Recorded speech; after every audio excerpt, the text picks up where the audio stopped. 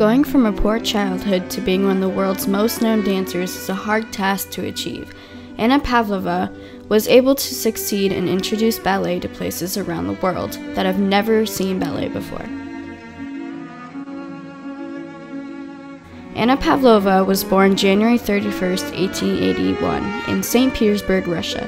Her family was very poor. Her mother was only a spinster, and her father had died when she was only about 2 years old. She attended Sleeping Beauty at age 8, which sparked her interest in dance.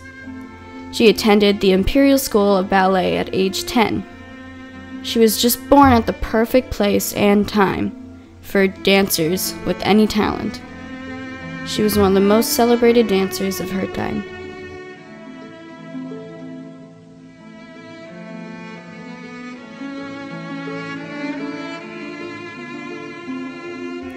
She danced The Dying Swan in 1909 for Diaghilev's Ballet Russes.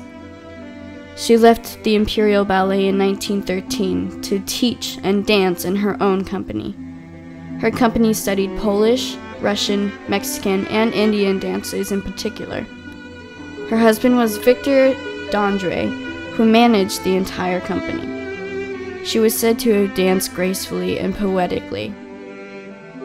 Towards the end of her life, she was under a lot of pressure and her technique started to go away.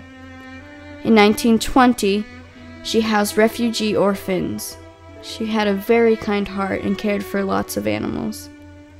She was famous for popularizing the idea of ballet in places that have never seen it before, like South Africa. She died January 1931 in the Netherlands.